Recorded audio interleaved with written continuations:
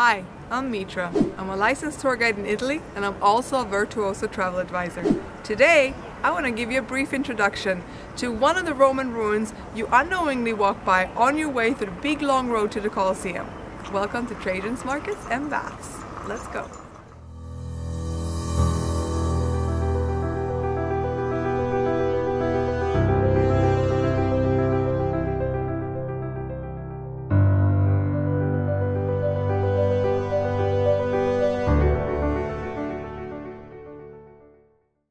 Emperor Trajan's markets are the most famous for Trajan's column, a victory column erected after his 1st century AD victory over Dacia, also better known as Romania today.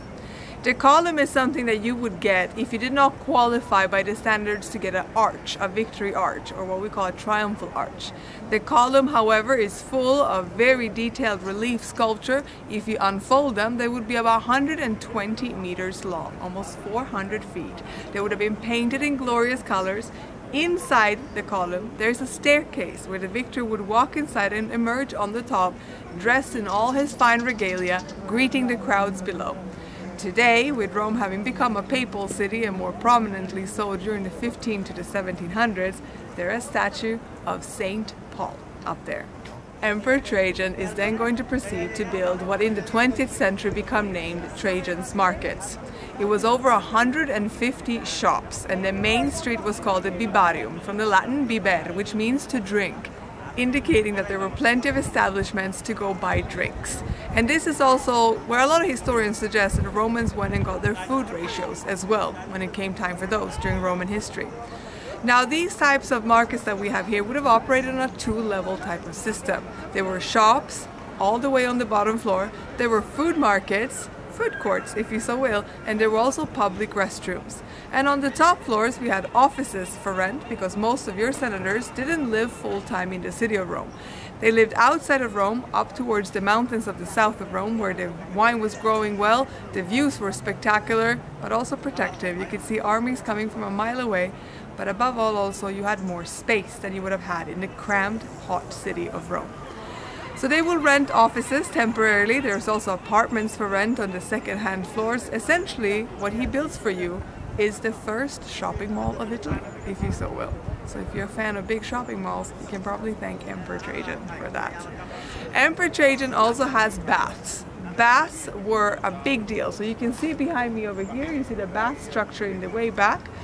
The Emperor Trajan's baths was one of the bigger ones ever built in Roman times. The biggest ones we have in Rome are the baths of Caracalla. But Trajan's baths could pump out a total of 8 million liters of water per day. Thousands of people could churn in and out of these Roman baths. In a society so completely obsessed with hierarchy and social structure, the baths were a big deal in ancient Rome. Romans are quite into personal hygiene. This should be evident to you first and foremost when you look at Roman statues.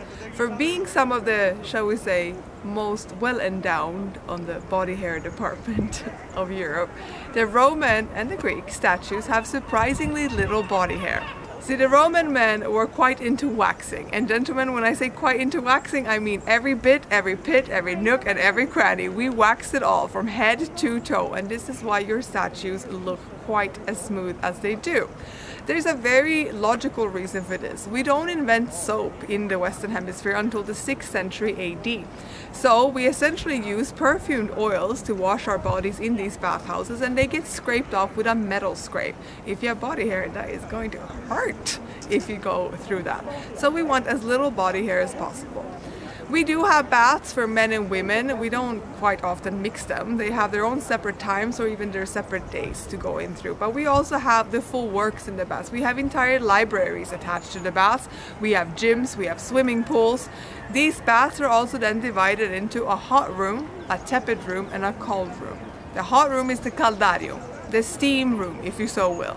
Then, to temper the transition from hot and cold, you go into the tepidarium, the lukewarm room. And then you go into the frigidarium, where there's an ice-cold plunge bath by 8 degrees Celsius. There's still a couple of spas in Rome that recreate this experience if you want to do it. You can sit in a steam room and they have a plunge bath inside there, and then they have a tepid pool outside as well. All of this is to create circulation. It is for good health. The Romans were really into spas and beach resorts. One of the most famous ones, shall we say, the Cabo San Lucas of ancient Rome would have been Herculaneum. So in these baths, you can also go to the library, you can get your personal trainer on, you can get your hair or makeup done, you can get ready. But perhaps most importantly, why the baths became so popular. That in a society so rigid with social structure, in the baths everybody were welcome. So you as a high-ranking noble politician could share a bath with a freed slave. Women shared them with wives of senators or household slaves. And this means that this was also a breeding ground for gossip. And in Rome, your reputation was everything. Caesar even had divorced one of his wives once, simply saying that she should have been above the gossip to begin with. Men and their impossible standards has been a thing since the BC era.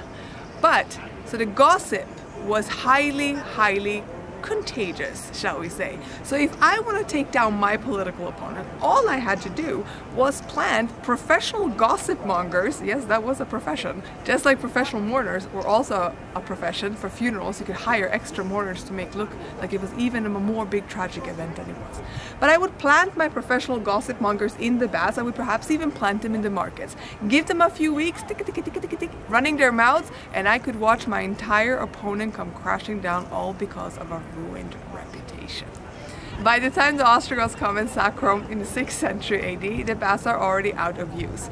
Then, like with everything else in Rome, all of this complex right here is slowly going to end up underground.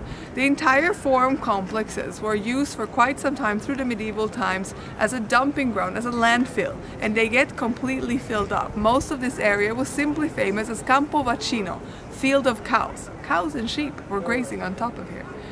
But in the early 20th century, between 1920 and 1930, we start the first excavation, rediscovering what these sites used to be. And that's when they were given the names of Trajan's markets. Trajan's markets are owned and run by the Commune of Rome, unlike the Roman forums that are run by the Superintendency of Archaeology. So it is a different site from your Colosseum ticket. You're going to get a separate ticket to enter from here.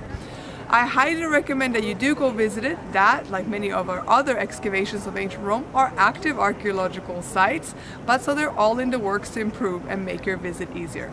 If you want to know more about all of this, subscribe to this channel, and if you want to experience a tour of the Trajan's markets when you come to Rome, just let me know. And thank you for watching. If you want to plan your own trip to Rome, reach out to me. Don't forget, if you dream it, me as your travel advisor, I will deliver it. Ciao!